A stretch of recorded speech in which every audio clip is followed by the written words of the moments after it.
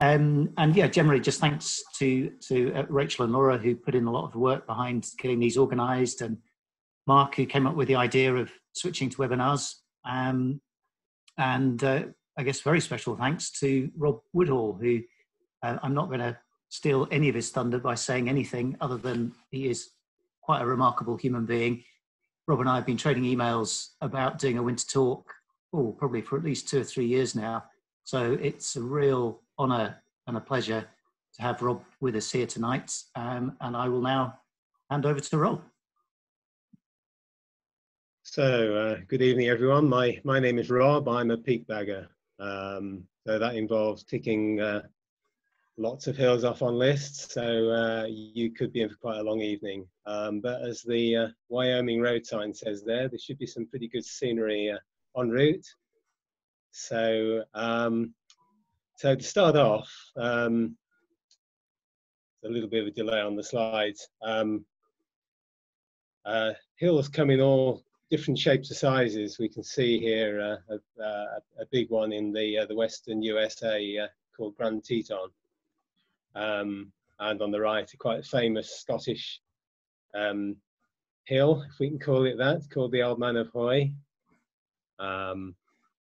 Trying to get this to advance. Hey, there we go.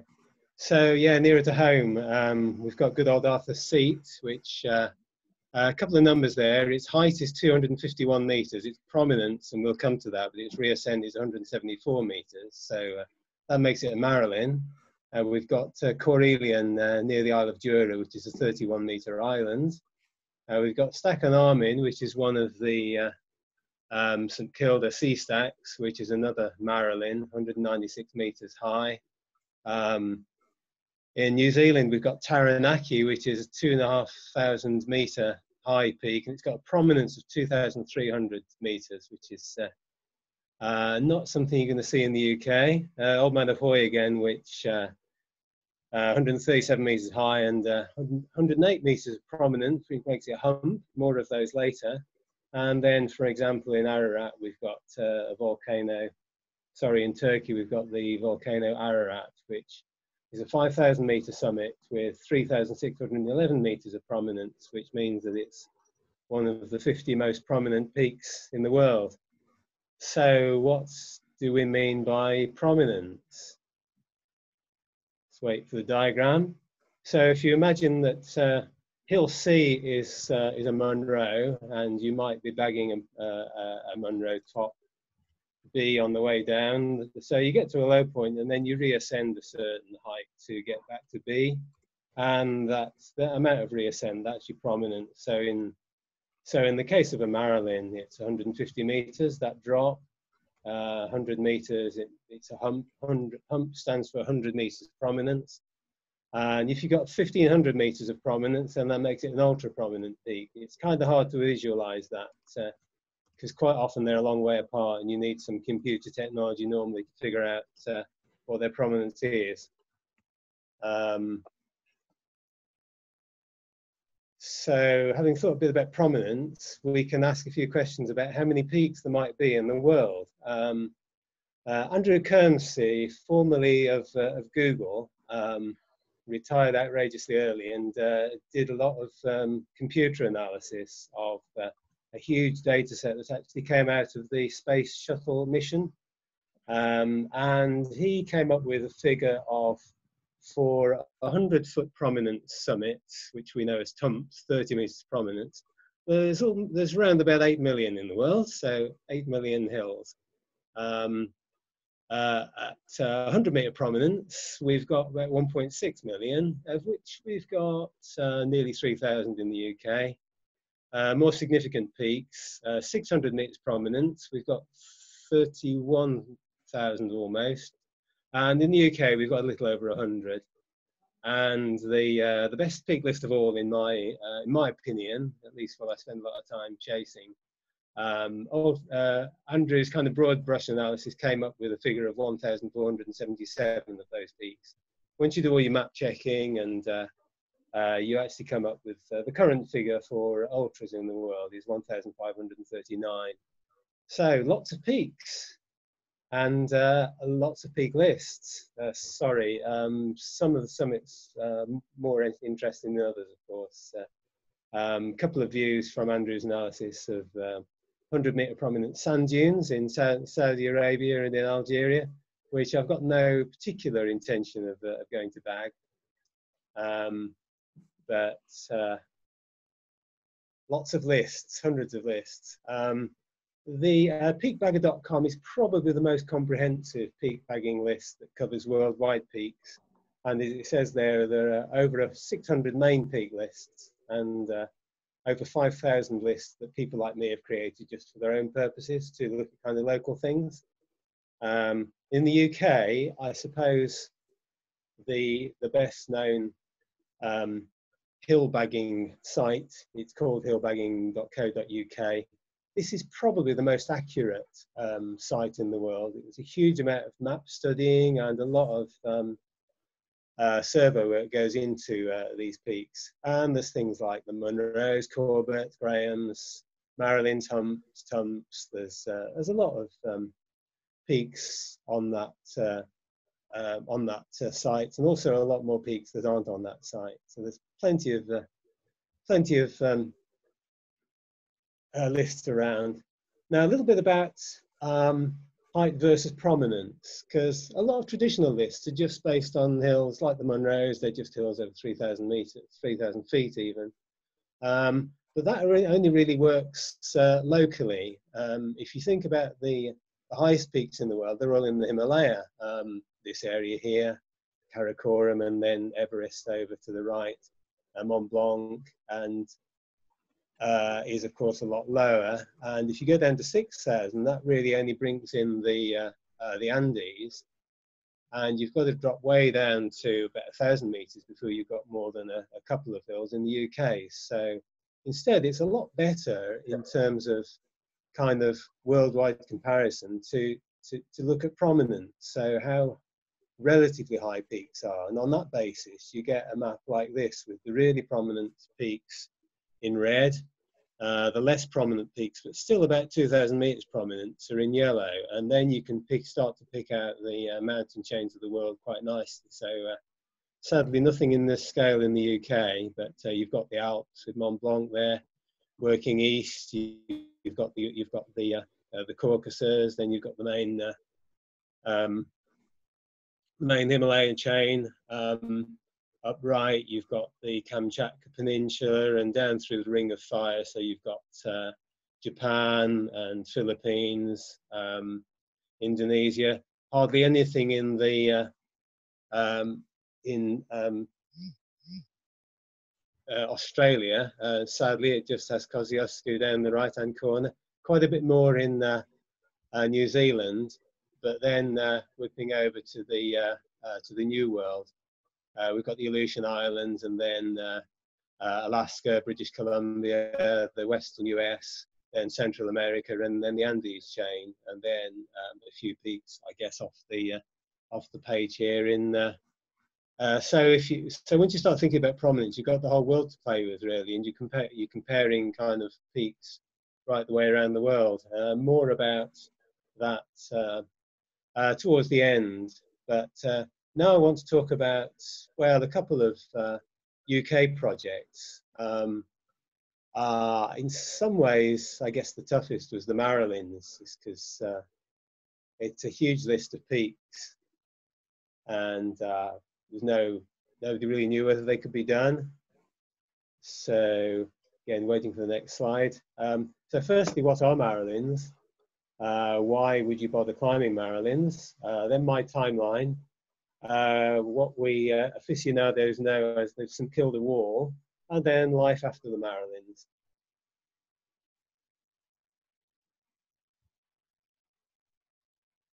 So so what is a Marilyn? It's, as I said before, it is about the amount of reascent, not the actual height. So for instance, Ben Nevis here, that is a Marilyn because it's very high, and it's also happens to be the highest point on the island. But some other quite high peaks could not be Marilyns because they just don't have enough reascent. Equally, some quite low peaks provided they have that 150 meters drop, then you've got a Marilyn, although a lot of small peaks don't make Marilyn status. So looking at the kind of totality of the Marilyns, 211 of them are Munros.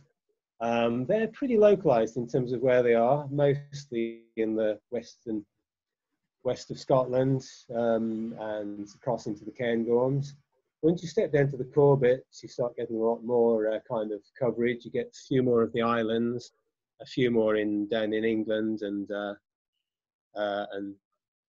couple in Wales. Once you step down to the Grahams, which are between 2,000 and 2,500 feet in old money, all of those are Marilyns. And again, you get a much wider geographical spread. So as you start to go to the lower peaks, you get, you know, kind of much more wider range of kind of landscapes and geographical coverage. And it also gets easier to escape the weather. But once you get down below Graham height, then 807 of the Marilyns, almost half of them, are actually below 2,000 feet. And they're just about everywhere. You've got many in the islands, so you get to visit lots of islands, and quite often have to get a bunch of mates together to pay for a boat out to these things. Lots in England, lots in Wales. Unfortunately, where my house is there don't seem to be any. Embarrassingly, I seem to have placed myself in the flattest part of the country, but there we go. You have to deal with these things. Yeah, so why climb Marilyns? Well, you get to visit lots of different places. You can avoid the weather. You can keep below the cloud base, which is really good on the days when the Munros are blowing a hoolie. Then you can always find something that's a little bit sheltered. And you get to visit the islands as well. So my timeline, I've spent, well, over half my life trying to do these things. My first one, I think, was probably Snowdon. Actually went up on the train, as you do with my parents, although since then I've been up it, walked it, run it dozens of times, I guess. Paddy Buckley round, kind of supporting that, doing that, as accounted for quite a few. Big bagging, I suppose, started, which I into a 5-year plan. Also the England and Wales 2000ers, which now we know as the Nuttalls. I did them before the Nuttalls were invented, really. I finished those in 1990. The Donnells, the Lowland Scotland, sorry, the Southern Scotland 2000ers, 1992. Coincidentally, the Relative Hills of Britain, which was the publication of the Marilyns, that came out in 1992. And a couple of years later, a friend of mine tipped me off about this, and I thought, a list of 1557 hills, that's just ridiculous. Who could possibly be interested in those? So anyway, I carried on, I did the Corbett's. 1995, I finished those. Then running out a proper hill list, I suppose, I did the Wainwrights, just a few of those to finish the next year. A list of hills called Dewey's came out, 500-metre summits of England and Wales with 30 metres of drop. By this stage, I kind of got around to figuring out how many Marilyns I'd climbed, and I got over 700 at that point. And Alan Dawson, who published the list, he was starting to list people into what he called the Marilyn Hall of Fame. So if you've got 600 Marilyns or more, then you get listed. So that was me, kind of started on the Marilyns, I suppose. Once you're halfway, it's like with the Munros, really. Once you're halfway, there's no kind of looking back, really. So the Grahams, the 2,000-foot summits between 2,000 and 2,500 feet in Scotland, finished those in 2000. The Sub-Marilyns, that's the kind of insurance list, really, within 10 meters of qualifying. So if they got reclassified, which these things often do, there's an awful lot of people in the UK just got nothing better to do than to survey hills. So it's nice to know that if something gets reclassified, you've probably done it already. So 2003, I did, by that stage, I'd actually done all but 6 of the Marilyns. The 6th being a little place called St Kilda, which has caused no end of problems to us Marilyn baggers. no, the first one's actually quite easy. You've for decades you've been able to just pay a boat, win a couple of £100, go out on a scheduled trip, and get to climb Conacher. It doesn't look. It's the least interesting of the St Kilda peaks. That was the boat I went out on, the MV Kuma, and you get a nice look at the quaint old village. It was abandoned in 1933, I think. A few Soe sheep there, pretty unique to the place. If the weather's like this, then you get really nice views looking down there on Village Bay and island called Doon, another island across the water. And you get to the top, and you get a view of this little lot, much more exciting looking peaks. It was another 6 years before we managed to make any more progress on this particular project. The reason being that the place was managed by Scottish Natural Heritage in those days, and basically you weren't allowed to do anything unless you got a valid scientific reason. I spent years and years trying to liaise with these people, and apologies for any English Natural Heritage, sorry, Scottish SNH people in the audience. But anyway, it was a bit of a barrier for quite a while. With the access legislation changing a few years later, we managed to set up a trip in 2009 with grand ideas of trying to tick off a few of these other summits. So it was in around about Easter time, not many birds around. Trouble is, of course, the weather was terrible, so we sat around on Lewis kind of all week. Eventually, on the Thursday, we managed we got the AK from the boatman, so we headed out, and we had to go for ideally land on this side, but the weather was coming in from the west, so we went in from the east side. You can see there's just this huge, great grassy bank. We didn't really know whether there was a way up there, but anyway, it turned out there was. So you get off your nice, comfy boat into a tiny plastic tin.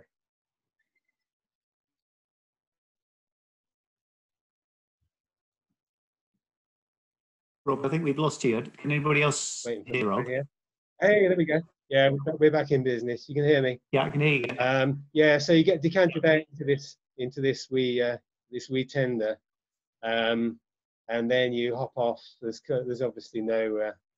We missed one there. Not a problem. So anyway, big grass. So a bit of scrambling then there. A huge, great grassy bank really. Lots more steep grass.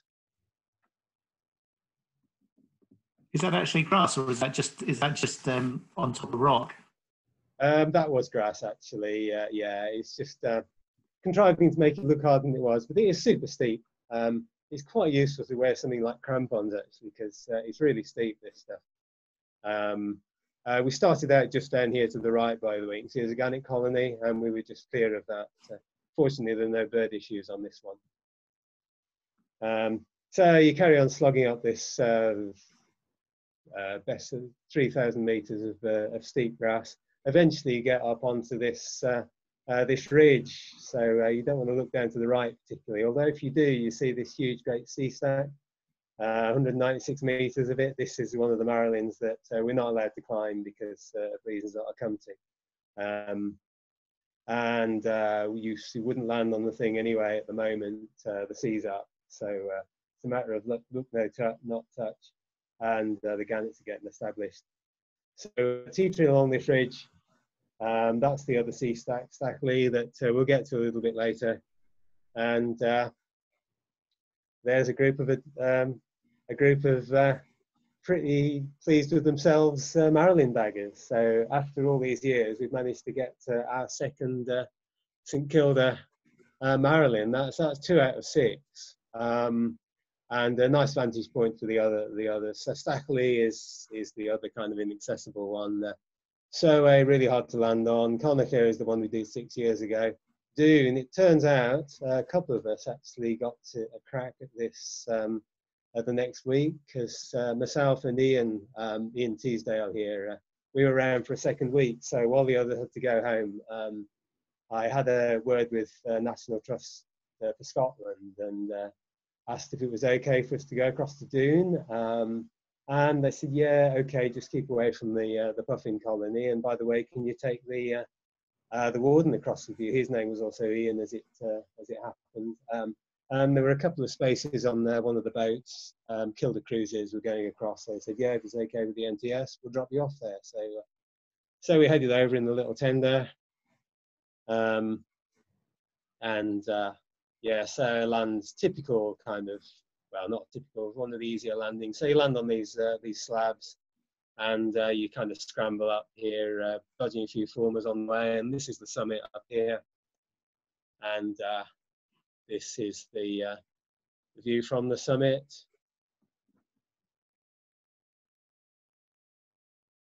That's actually one of the lower peaks. That's what we call a tump. I think it's some species of rock climb, probably a bit severe. I started scrambling up it once, but it's certainly above my pay grade. Perhaps go back with a rope sometime. So this is the view from at the top of St Kilda Marilyn number 3 when we get there. So that's myself and Ian with Connacher in the back. So yeah, we're pretty pleased with ourselves at that point. So we've got 3 out of 6. So later that evening, we were reclining in the at the bar at the Harris Hotel on the Tarbert with the dram, just reflecting on pretty good fortnight really, halfway through the Marilyns, and that's still only 3 out of 6. Actually, later in that year, we managed to get another one. A guy called Brent arranged a trip, and we got round kind of the 4 Marilyns, excluding the 2 sea stacks again. But the real crux, in terms of difficulty of landing, the Soay is the one really, because it's pretty well defended on all sides. And this is the kind of full frontal, and there's a few not very good landing spots along here, and we actually landed just here somewhere. You need literally a flat calm, and by some miracle, the first morning we did have a flat calm in the morning. Just kind of a couple of hours really before the wind started to pick up again. So you hop off onto this. You can see it's not the ideal kind of landing spot really. And the other thing about it is because of the wave splash, this nice looking rock, it's actually absolutely murderously slippery. So this is kind of black lichen, and Ian had a really bold lead to get us up this first bit.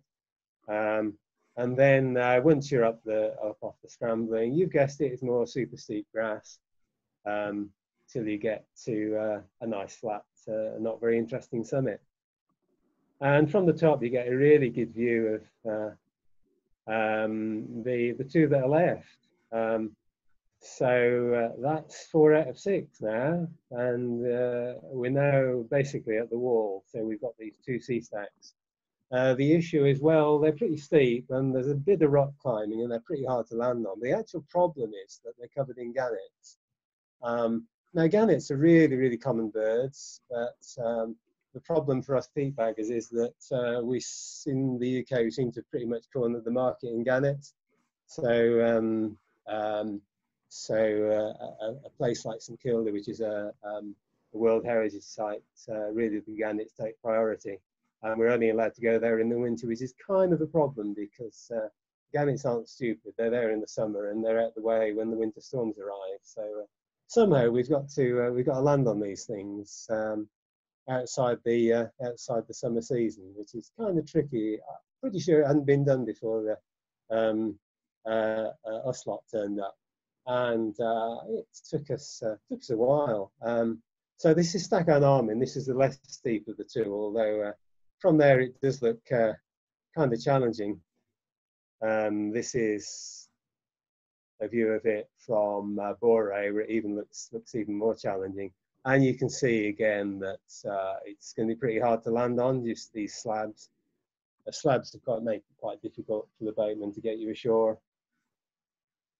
If you get a bit closer in, You can see it's really just scrambling, but so the crux is actually landing, landing outside the summer season. Now the other one, Stackley, now that really is pretty steep. However you look at it, Stackley is pretty steep. This is that's the ascent route actually right there. Use a bit of imagination. You've got a ledge that goes up here, and then you zigzag right. Got a bit of a climbing pitch here, then you zigzag left again. And then you kind of go around the corner, and then it's just a walk up to the top. But that is clearly the hardest of the 57 Marylands. And as I say, you've got to land. You've got to find time when you're going to be able to land. Ideally, this is WaveNet data. You can access this online. It's a couple of buoys. This is just west of the Hebrides, so this is a bit closer in. And you can see, just a handful of times, a couple of nice kind of opportunities in the summer, but of course the gannets are in full kind of breeding season then, so you can't go near it then. September, it's a good time for doing the other Marylands like Soay, but still you can't visit the stacks. Late September, still not really, it's still too early. Now mid-October would have been great, but that particular year, a friend of mine was getting married, and unfortunately for me, I was the best man, and Louise didn't seem to fancy getting married on a sea stack, so we had to knock that on the head. We thought we'd kind of explore this November window. Might work. It was about a 2-metre swell. Might work. It might not. Well, of course, it didn't work. We did a lot of standing around, kind of watching the waves. Literally washed all the way around the thing. This is Stackley. So we didn't get to climb it, but we did learn a few lessons. Like if it's 2-metre swell, then just don't even bother going. The rock gets really slimy in winter, and it's probably going to take 2 or 3 days to dry out. October really is probably the best chance. You've just got to wait and choose your time. Microspikes are really, really good for landing. Seaweedy, kind of licheny rocks, they're just the best thing. So back the next year, as it turned out, with our microspikes. Now that those of you who know anything about birding know that if you're a keen birder, you'll kind of head to the other end of the country at the drop of a hat. It's kind of the same with St Kilda sea stacks, really. You get about a week's notice, and unless you want to fork out £2,500 to pay the boatman, you've got to get some mates together that are all willing to go, but pretty short notice. So Thursday, Friday, the forecast really looked great for the start of the next week. So we made our plans. Saturday, well, it didn't look so good. Maybe just the Monday, and we weren't even sure about that. Anyway, we had to kind of leave pretty early Sunday morning, 0500 departure from Peterborough. Picked up my climbing mate, Paul, from Derby. 9 o'clock, we got to Penrith, picked up Michael. At that point, it was kind of reasonable time to phone up the boatman. Fortunately, he seemed to think that the forecast looked okay, so we carried on that. We got the evening ferry across from Skye to Harris, headed down to Leverburgh where the boat was based. Another 5 a.m. start. 5 hours later, we were on the stop of Stackan-Armyn.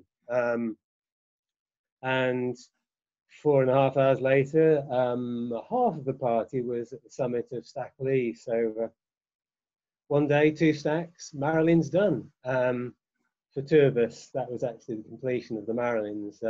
11 o'clock back at Leverburgh, and somebody noticed there was actually an overnight ferry back to the mainland. So I was back at my desk by 2 p.m. the following on the Tuesday. So that was quite a busy weekend, really, but definitely worth it. Now this is the WaveNet data, just kind of zoomed in a bit for that period. Mid-September there was a trip, but that was for the 4 Marylands, and that was actually a 2-day trip. They were lucky. So they got Carnethy, they got Doon, they got Boré, they got Soay, and this was our window for the stacks. It was just a single day, but luckily we managed to get 2. You can see that was the last. I suppose there was a kind of marginal possibility in November, but we wouldn't have gone for that. And by the middle of September, the sea was up to 15 metres. That's definitely not the sort of time where you'd want to be standing on top of a sea stack, let alone trying to climb it.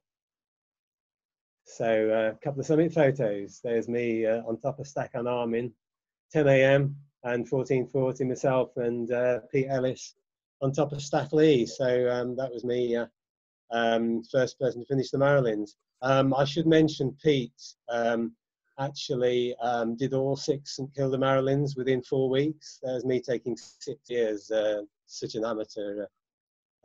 Pete, by the way, has also done the seven summits, you know, Everest, Denali, all that lot. So I'm in quite good company there for finishing that project. So that's a route topo. I won't go through the detail, but you land there, bit of a kind of scramble up, then you've got this ledge, and then that's actually a proper climbing pitch. It's probably a bit severe, maybe 4A for the climbers among you. Then you got a nice, easy, wide ledge. Problem is, you're knee deep in guano mostly from the gannet, because in the summit it's just full of gannet, and then you kind of walk up, and then this is the summit ridge and a little bit of a cairn there. Now here this actually comes with a soundtrack, although unfortunately Ollie's the only person that can hear it due to some technical issues. So I think he's going to sing to us, and I'll do a bit of a voiceover. So this is Stack an Armin, the first one that we did. We managed to find a spot to land, put a rope up, a safety rope, so a nice convenient dike line, so scrambling up that with a safety rope. So all 12 of us got up there. See somebody belaying, that's Pete, at the top of that first little pitch.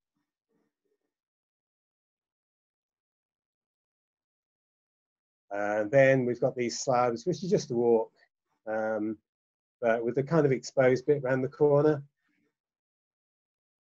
And then you've got an interesting little scramble across, just across here with quite a drop down. That's Pete again. And then you're on to mostly easier ground. Again, a few spots where we kept the rope in place. Some quite interesting. That's one of the old bothies. That's Pete at the summit. Stack Lee behind. And so that's the first summit, first party at the summit. And that's us abseiling back down. Now, we're still pretty early at this point, about 11 a.m. And I figured out that, well, if we got our skates on, we could perhaps go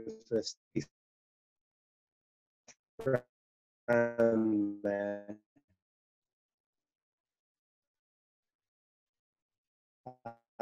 So this is the groove. Your voice is dropping out again, Rob. I don't know if it's dropping out for other people. Yeah, I think we had a bit of an outage there. Yeah, so that's the landing spot.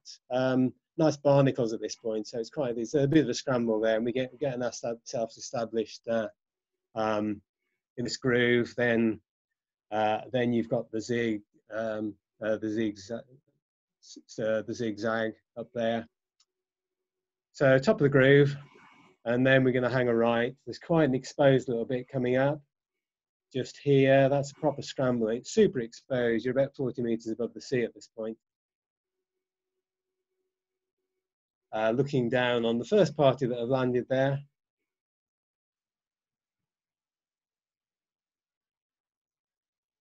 This is the climbing crux, 11-meter pitch.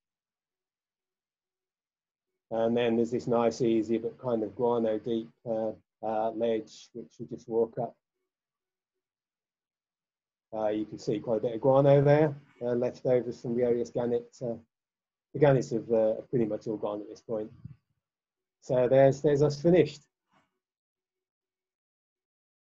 And there's Eddie, second person to finish 2 hours later. And yes, that 2 hours does matter a lot in this game. Definitely he was the second. And there's a view from the boat. Not that we're competitive or anything. And quite an awkward abseil down, because it's a diagonal. Then just heading back down the ledges, and then abseiling down, and then dropping back into the boat. and finally we're away. Rob, it must be quite exciting getting into an inflatable wearing microspikes. The idea is you take them off. The boatman isn't very happy with them. Actually, he did have that that kind of rubber mat. Yeah, if you got one of those, you've got a lot more latitude, but it can be an issue. Depends how well you know the boatman and what kind of boat he's got, really. Yeah, so that's the Marilyn's done. Now a little bit of a hill running interlude here. Just want to talk about the cooling round. So this consists of, there's kind of various permutations. The black cooling, the black line here, which is known, very well known, and has been done, of course, by Finlay Wild in under 3 hours now. Now the kind of logical extension of that is just to go along this line and complete the horseshoe with the other black cooling, so Garvin and Clachglass. But nicer is to include the red cooling. Various people, it turns out, have done this over the years. I kind of independently, really. I hit on a slightly different permutation, which actually included the additional black hill, so Bellig out here. Also including Scuman, so it takes in all the Munro tops, and finishing with Clachglass Blaven. Having completed that, I hit on this, why not do a proper end-to-end traverse with all of the red hills? So this is a kind of big zigzag route, which then finishes on the fantastic bend, the Keilich here above Broadford. To my knowledge, this trans-cooling has never been done. I did do the cooling round in 2000. And Yanis Tridimus did it a year later, and it's never been done since. So it'd be kind of really nice if one of you guys maybe had a serious look at it. This is just a few kind of a bit of a timeline. So 1911 was the time that the black cooling main ridge was first done. It wasn't until 28 years later that Charleston and Ford did the greater cooling traverse, including Clachglass Barven traverse. Then the first Sligercan horseshoe that I know about was Clive Rowland in 1981, who did it in 31 hours, including a 3-hour bivvy. Various people have done it more quickly. Mark Shaw is the quickest person I know who's done the basic horseshoe in 16 hours 46. Now, my somewhat longer thing, which I call the cooling round, that also includes Scume and also Knight's Peak and Bellig and Skur Haines, Skur Stree to make a proper kind of circuit, which I did in 23 and a half hours. So that's, in numbers, it doesn't really compare with the likes of the Ramsey. It's a lot shorter, but obviously much more difficult ground. So 33 miles, 23,000 feet and 59 summits. Yanis Tridimus did it a year later. I did the peak and knocked 2 hours off my time. Thank you very much. You know, we were old guys. Somebody quick and really good on rock could really knock a few hours off that time, I bet. But what would be really good if somebody could crack the trans-cooling, which comes out. Yeah, the version I did was a little bit shorter, but took in more peaks than the cooling round. 64 tops, and I did it in 19 hours, so reasonably quick, but I didn't have time.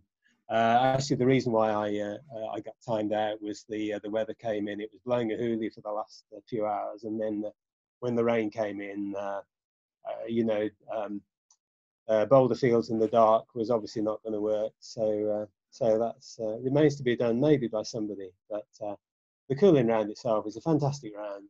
The black cooling, superb. The red hills are really brilliant as well, and you've got a glass traverse. So it really is a fantastic round, and the details are on the GoFar site, which some of you will be familiar with. Also, the October 2007 Fell Runner magazine has an article by myself on it, so it's worth having a read on. Anyway, life after the Marilyns. The next project, which was again, was it doable? Was it not? Was the humps. So the Marilyns is 1557. The 100-metre prominence summit, which we fondly know as the humps, 100-metre prominence, that adds another 1,427 summits and gives you even better coverage. You see, there's even one near my house, kind of. So that was the next project, really. Of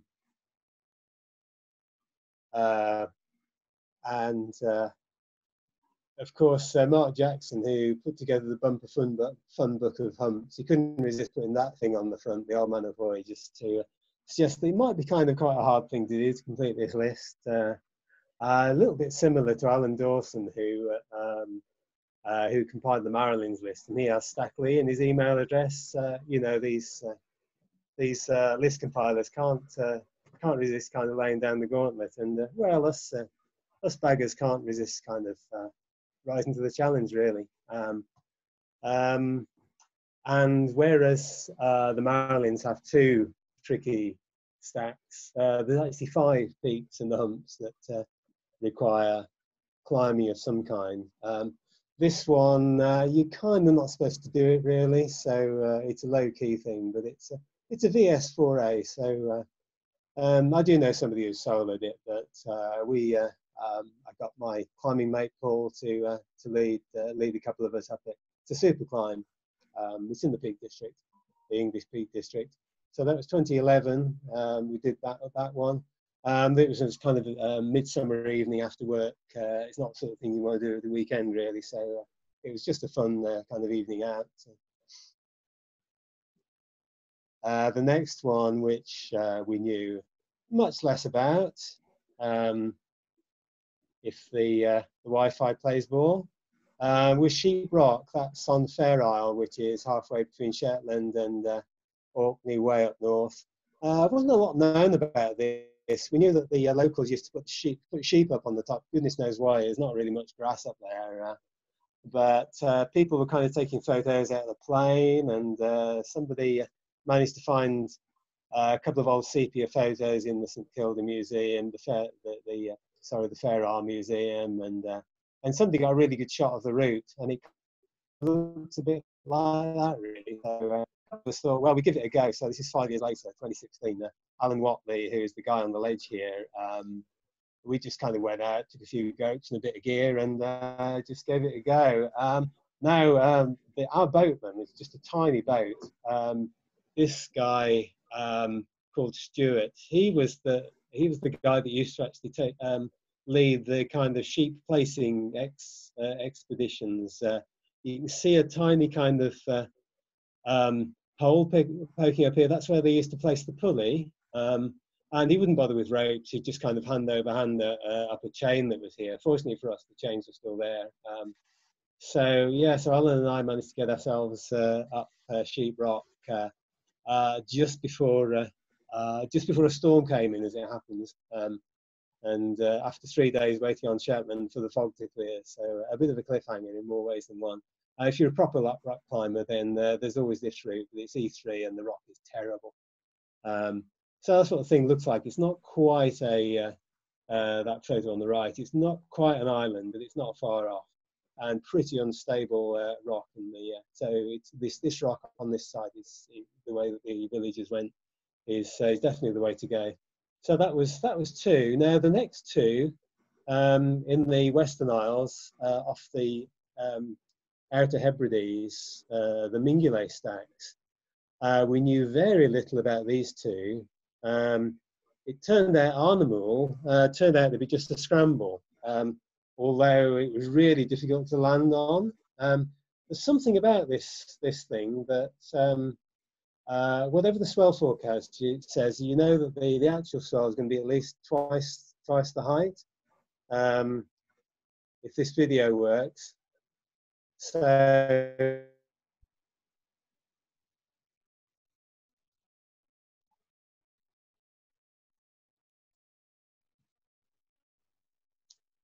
Come on, video, start up for me.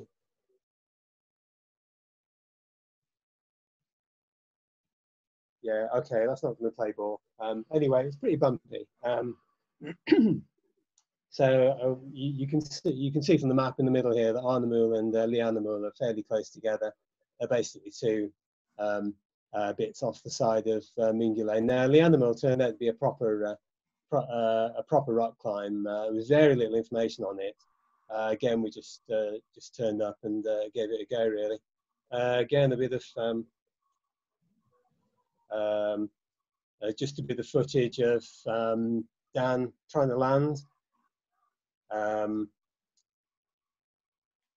Yeah, I don't think the bandwidth is going to allow that, but it was a pretty exciting landing. I was amazed that Dan got ashore. The swell was something between 2 and 3 meters for that. But anyway, we got landed, and then we had to find our way up the thing. And it was proper rock climb.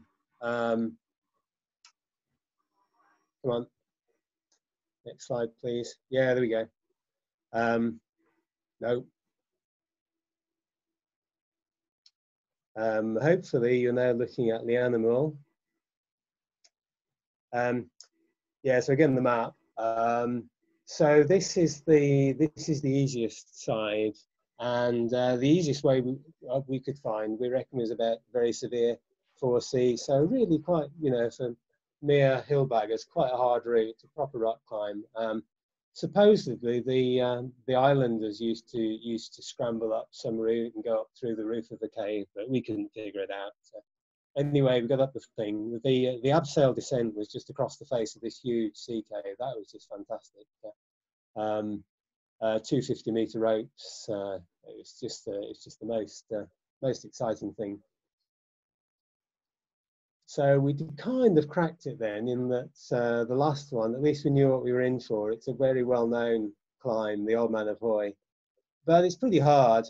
Okay, if you're a good climber, then E1 is nothing really. But for us, it was really quite a challenge.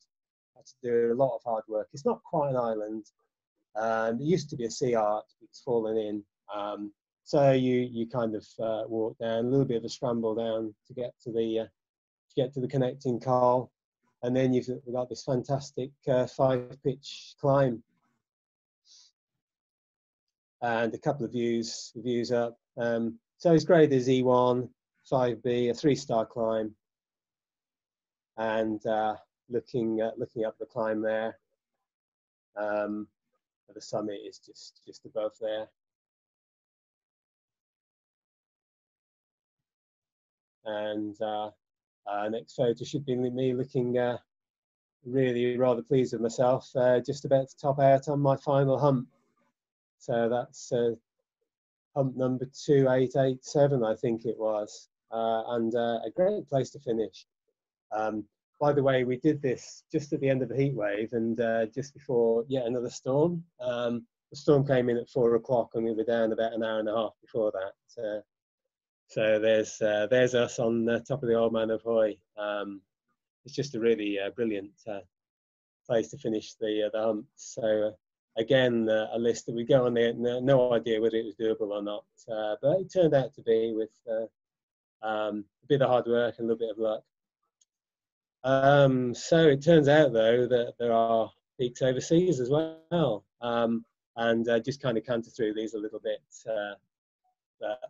There is a kind of a heat map of the most prominent peaks of the world.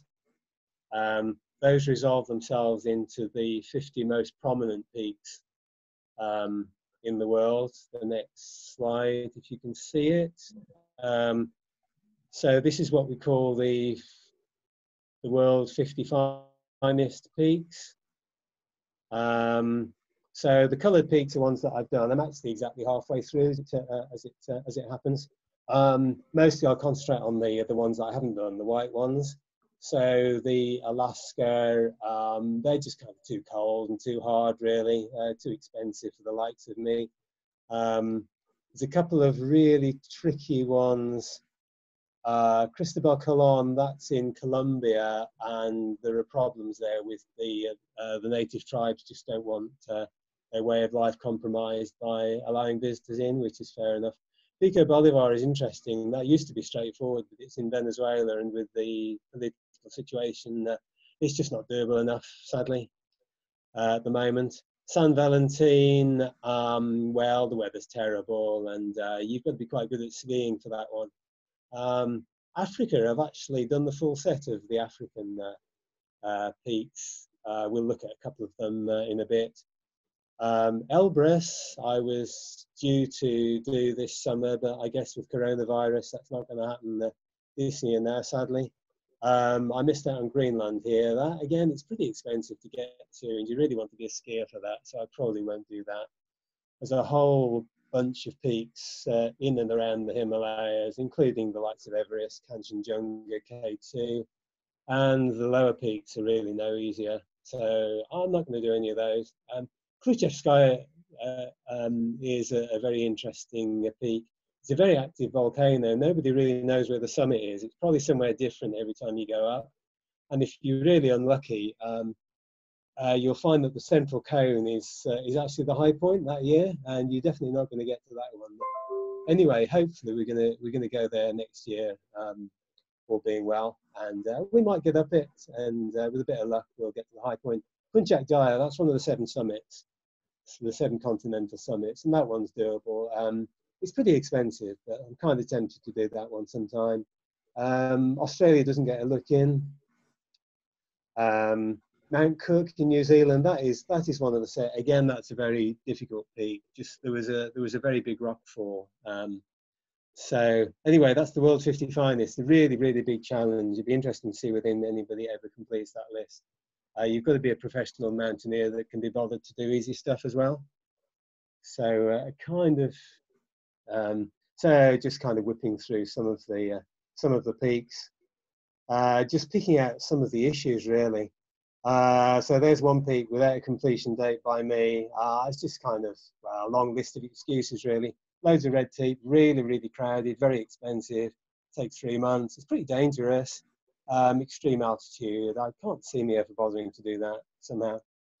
I've just got to put up with people asking me whether I've done it for the rest of my life, but well, I can cope with that. So looking at ones that I have done, Mont Blanc, that's one of the world's 50 most prominent peaks. It tends to be pretty crowded, although if you go in June, actually you get it to yourself. There were just a few paragliders, so that was really, really nice. We were quite lucky there.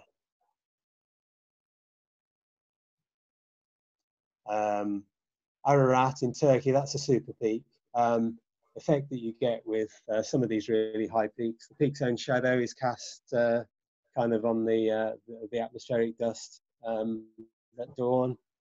Sometimes the peak's closed. It's not the easiest peak to get to always.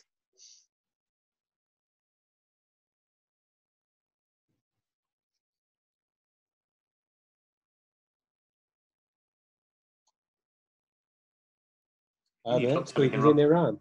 Yeah, I think hopefully we're here again. Next peak, Damavand in Iran. Speaks for itself, political issues there, but if you can get there, the people are really friendly, and it's a nice peak, nice straightforward climb. We climbed that in 2009. I was with a bunch of Americans, and I reckon if anybody's going to get kidnapped, it's probably going to be them. Kilimanjaro, loads of people climb that. Again, crowds, red tape. It's pretty expensive, but it's a great peak. Just over the border is Mount Kenya. Now that does have a trekking peak, but the actual high point, it's a quite serious rock climb. 19 pitches, a load of abseiling, a 400-meter rock climb, and you've got a little bit technical kind of ice and snow at the top. So you're doing quite hard climbing at 5,000 meters with your overnight gear on your back, which it's a super peak, but it's really quite hard. I got a whole bunch of volcanoes on the list. I've picked out Semeru, which is the highest point of Java. It erupts every 40 minutes, regular as clockwork. Fortunately, the high point is about 1 kilometre away from the active crater, so you just get really spectacular views. Quite a number of volcanoes I've climbed that subsequently erupted and have been inaccessible, sometimes, sadly, with fatal consequences. Quite a few of these peaks have quite unfriendly vegetation. Certainly some of the Mexico peaks, Volcán de las Tres Vírgenes, you don't want to use some of those plants as handholds for sure. but they look just gorgeous. It's a really lovely landscape. I do like desert peaks. Moving into the northern US, just south of the Canadian border, actually, Mount Cleveland. Red tape issues with this. We had a horrendous route because we couldn't get the permit for the route we wanted. Really bad bushwhacking, a 28-hour day, as I recall. But it's one of my top 10 peaks. I mean, the scenery there is just unbelievable. Those northern Rockies extend through into Canada. And our next peak is actually in the Canadian Rockies, Mount Odin. Actually, technically, it's not the Rockies. It's one of the other ranges. I put this down to Richard about this. It's a kind of a 5-day peak. I decided I was going to do it in a long day and 2 half days. And it was a super long day, actually. I went 2 hours past my turnaround time. I was on my own. And I finished in the dark. And I was a little bit lucky not to get benighted. But if you don't take these risks too often, then you kind of get away with it. But it's a fantastic peak. But, you know, you have to make some judgments sometimes. And sometimes you make the judgment to turn around, which is what we did. This is another British Columbia peak. Mount Farnham, didn't do that one, still haven't done it. Greg sketched out our route on this photo. So we kind of slogged our way up the, we found this was a kind of ice climb. We didn't have the right gear. We couldn't find a way up. We got to our turnaround time and we turned around and thankfully we found our way down, but it was a very, very scary day out, that was. This is much more straightforward, but pretty fickle weather in New Zealand. This is Taranaki. And that's what it looked like in the evening, but to the right is what it looked like when we were on it. We're in the middle of a cloud, and it was rainy, and you quite often get that. That's funny enough, you do in Scotland, you know all about that. And just, yeah, kind of unexpected issues, really. I was just in Indonesia a month ago, just as the pandemic was starting to look very serious. We were supposed to go to Malaysia. Fortunately, we didn't go to Malaysia because the place was in lockdown by the time we'd have gone there. I managed to get 6 peaks on Java in the end. This is us practicing social distancing on Sikare. A bit worried about the Indonesians, although actually I did check just this evening, and I think the deaths are just over 200 now, and they're still not in lockdown. It's quite remarkable, but I think things are going to get very, very bad there. But anyway, as I say, I managed to get 6 peaks, and I managed to get home one way or another. And you just don't know what you're going to come across with some of these peaks. And just kind of the people aspect, just to finish. You're looking here, not the guy on the left. I think he's just done the one, but. Here we've got the 4 top kind of ultra baggers in the world. Denise and Richard here, myself, I'm in 2nd place, and inevitably the Norwegian here is in 1st place. And there's a kind of interesting situation that we collaborate a lot, but we're also rivals and we're really competitive. But because of the nature of peaks, you kind of have to share information, and we quite often do trips together. It's just a kind of fun setup, really. This is the front runners list, so you can see Petter there, way out in front. I'm 19 behind. I was just 1 behind at one point, but I can't catch the guy up. My only hope is that I'm 9 years younger than him, and he's got to slow down eventually, although there's no sign of it at the minute. You can see that the Brits here have very much got the team prize. We've got 2, 3, and 4. And then the next 8 are American from the US. Yeah, so on that note, really, kind of a bunch of peak baggers all kind of competing, but also collaborating, and just itching to get back on the hills again, as of course are we all. So thanks for listening, and sorry it took a little while. Rob, that was amazing. Thank you very, very much indeed. Does anybody have any questions? I don't quite know how the questions are going to work. You can either try unmuting or sticking something in the chat window.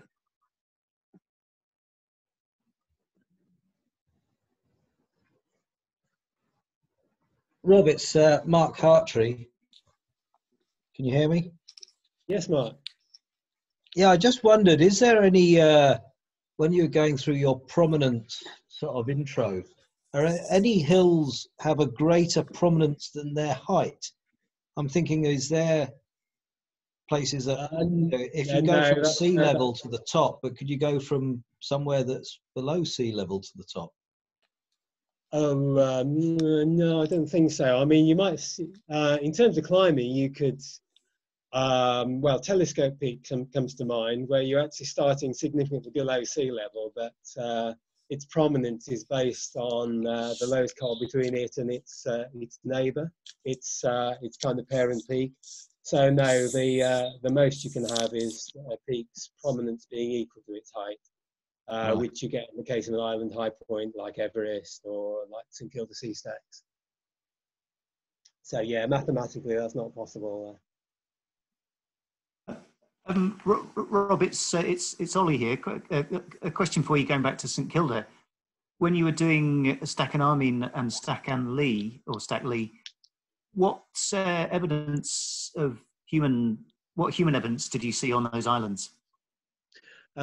Right, yeah, they have been climbed a lot in the past.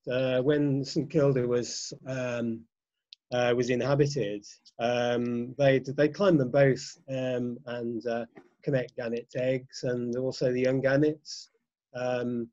So in Stack Lee, partway at the kind of top of that big wide ledge, there is actually a bothy, they call it. I mean, it's you can just about kind of squeeze a couple of people into it. And there were those two structures that you could see in one of the photos on Stack and Armine. Actually, famously, a couple of St Kildans actually got marooned on, I think it was Stack and Armine, all winter. They just couldn't get off and they had to just survive. I don't know how, to be honest. So yeah, there's certainly evidence of folks having been there. Do you think they would have ascended the same routes that you climbed with ropes?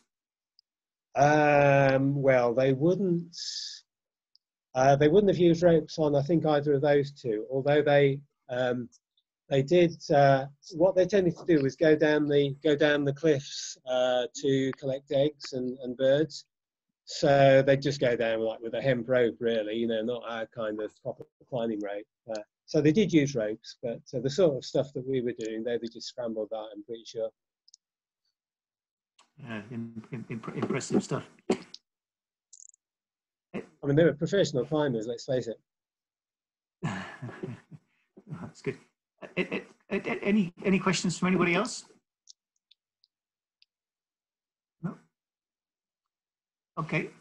Well, I just want to say a really big thanks, Rob. It's been well worth the wait. Really pleased that you've finally managed to do your Carnethy Winter Talk. This will be posted online as a video, and next week we have the amazing Spike, Stephen Pike, who completed all the Munros in under 40 days. So same arrangement, tune in at the same time, and looking forward to